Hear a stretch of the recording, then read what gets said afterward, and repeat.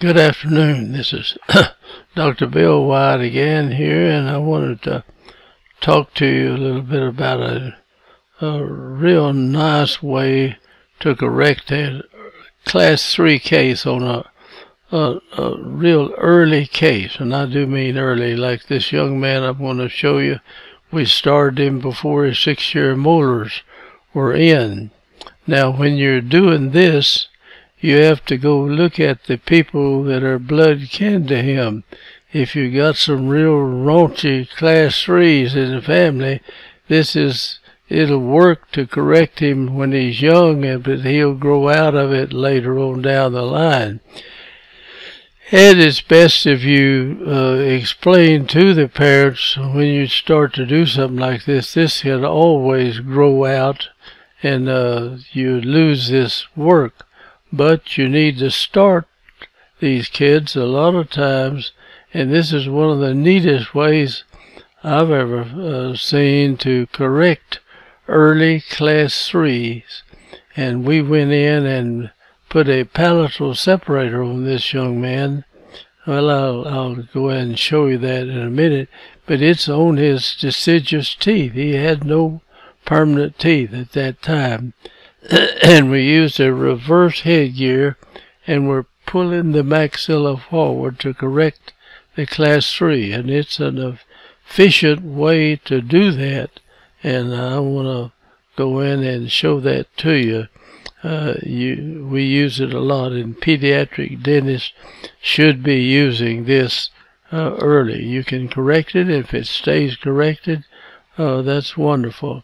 Here is the little boy, just a neat kid, and let's see, looking from the front, you wouldn't suspect he has a class 3 problem, but then when he opened his mouth and everything, you can see he definitely has a class 3 with a mild crossbite, and now his deciduous teeth are ground off. He's apparently bruxes his teeth. He's worn these deciduous teeth down an awful lot.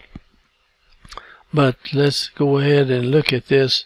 And so we come in and take this case and put a palatal separator in, and that's what we pull off of. It holds the teeth together up there, and we use it on the deciduous first and second molars, and then hook the reverse headgear to the palatal separator and pull this forward.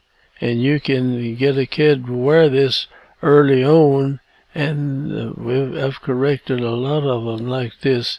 It'll pull this maxilla right on over the mandible, but sometimes you have to put a block in there or something to jump the bite, like I think we padded a little block on one side. We could do it on both sides and get it over, and then take the block off if you need to. Okay, here is the upper arch before we got the 6-year molars in. Now, when I put this palatal separator in, like this is the deciduous cuspid. Here's the first deciduous molar, and here's the second deciduous molar. And we're going to attach this palatal separator. We'll put the deal somewhere in here, and it has a jack screw, and we'll open it, and it has bands on these teeth. I don't think I banded the cuspid. But anyway, we banded those and put legs out here to separate that, and we put a special hook on the side of this, which we hook the reverse headgear to that. Now let's see, this is the lower arch. Looks like he's got a couple of cavities in the deciduous tooth, and there's no 6-year molars in there on the kid. Alright, we did put, looks like a little bit of a block there, and this one over here to jump this so we could bring the maxilla the maxillary anterior teeth over the lower teeth, which worked fine, and the kid wore it. And this is the hook we've got back here for bringing this out, and I'll show you there's a trick to putting these elastics in on this thing. Alright, it's coming across here now. We've got him jumped over, and that's the block on one side. Seemed like we had something over here. Now he's getting a 6-year molar here, and he's getting one back over on this other side here. Now this is the palatal separator that we had in there, and the 6-year molar is forming, is coming through there, is cutting it, and we've got hooks back here, and we put pressure on this, and we open it up and widen this out, and now we're bringing it forward, and we're going to pull kind of at an angle like that on this, and it'll bring that maxilla right on over. And on a young kid like that, see, we've opened this out so much and we've tied it off right there. Now here is the reverse headgear. Now the secret, one of the things you must do, have the rubber band going back to your palatal separator, but it crosses right where the lips open and close right there. Otherwise, if it holds the lip down here, they'll drain out and they'll chap and everything else.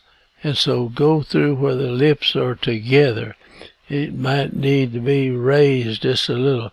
You loosen this screw, slide this thing up, and it catches the rubber band right here, and you can regulate exactly where you are pulling there when this is on the chin.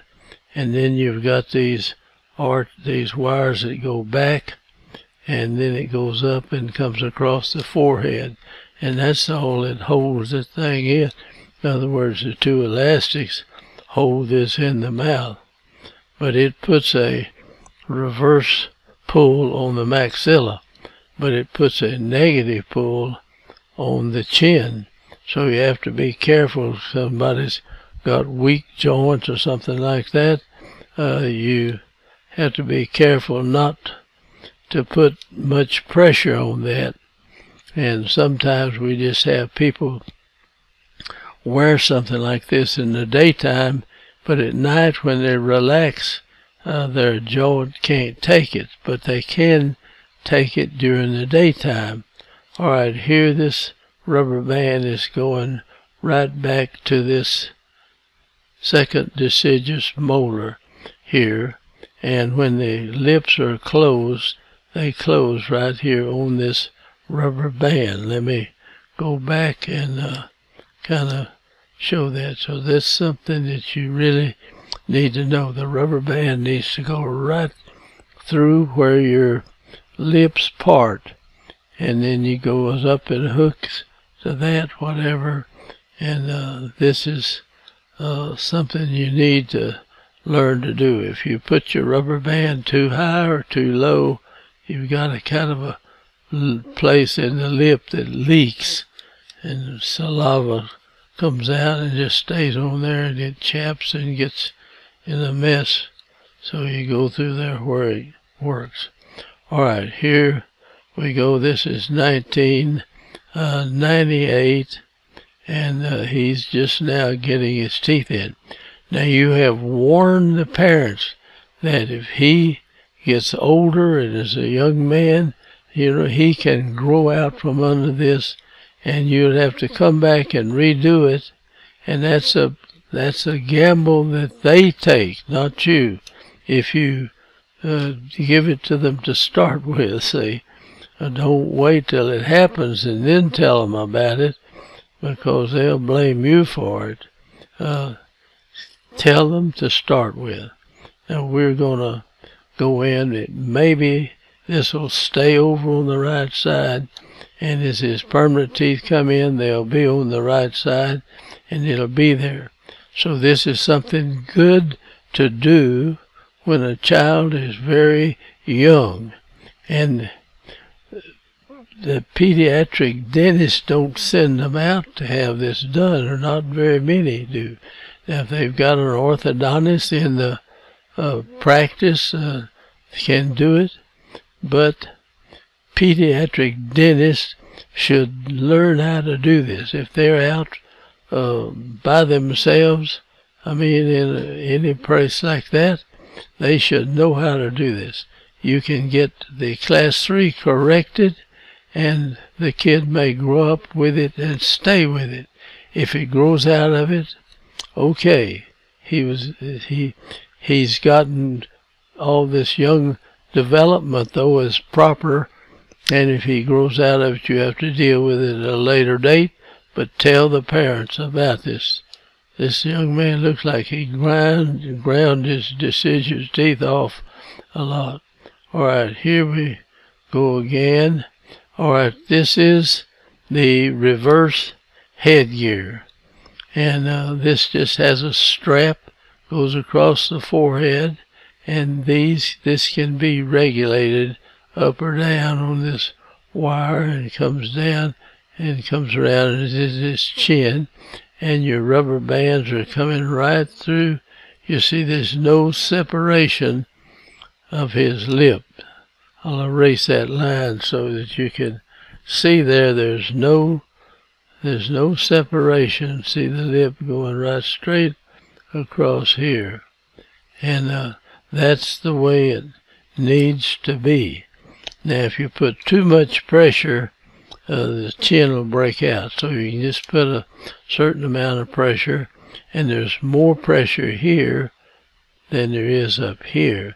This is further away, and there'll be a stronger pressure down here on the chin. So sometimes we put a Kleenex or something in there to kind of pad it or to absorb the sweat or something.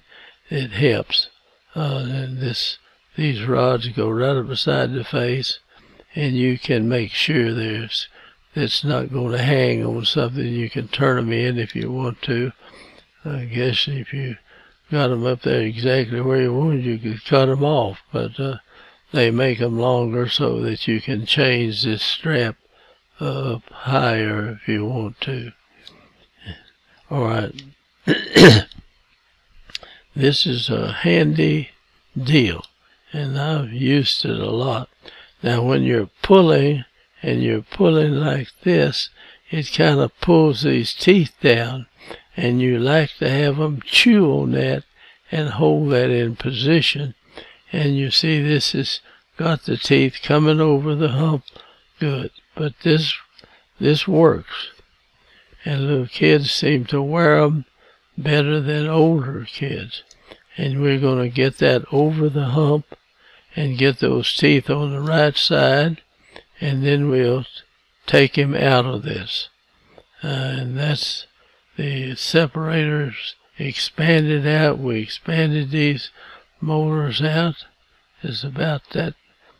When we first cemented that in, they'll be together here about like something like that. So we've done about that much separation in there too. All right, here we've pulled this thing off, and it's over on the right side. So we've down here pretty close, we take it off, and we put a retainer in there. Now we've got it off, and his 6-year molars have come in now. And this is the 2 molars, deciduous molars, that we had this on, these teeth right here. This is permanent tooth right there. So we started this young man quite early, and now it's 1998, and this is 11/24, and this is finishing up, and here he is this is when we started in 97, and he was 6 years and 6 months old, and his 6-year motors haven't come in yet. And you can see that on him there. Now, on the bottom now, the 6-year motors have made it through, and this is lined up pretty good. Got a little space down there, but we're going to stop and let him wear this until all the deciduous teeth, or just about all of them, are out, and we'll come back with a second phase of orthodontics. But you let this young man grow up with his jaws in the right place, and that's important, rather than leave him like this till he's 12 or 14. He's going to have a jaw that's off to one side or tending to protrude out more than it normally will. It goes back in there, so it kind of grows along with the rest of it.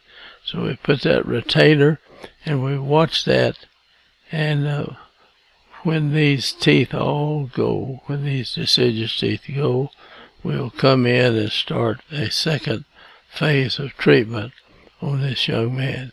Now here he is in 92, and he's 7 and 2 months old, and you see that pulling that thing across at an angle like that, it has lowered this down, so you need to keep biting on that thing to work it properly there. So it's 8 of 98, and I think we show him here in 2000.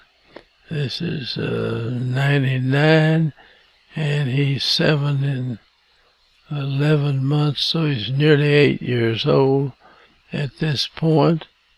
And here he is, and this is 2000, and his teeth look good, and his maxilla will have matured and grows out and stays out in a normal position, which it wouldn't have if you left it in this class 3 form. So he's wearing a retainer in 2000, and these permanent teeth make it in, or nearly all of them will come in and finish this case. But make sure that you told them that it can grow out from under you, and you have that problem. But it's better to take that gamble and go ahead and correct that first. It helps the thing grow more normal. And there it is. And this, I think, is about the end of this video. But we've used this thing an awful lot to correct early class 3 problems. We use this reverse headgear like that. And that's worked out good. And that's the end of our video. I thank you for watching. If you will, we appreciate you joining our group and subscribe to our channel, and we would appreciate it. Thank you very much, and I hope this is useful to you, and I hope pediatric dentists are doing this. Thank you and goodbye, and let me close this up.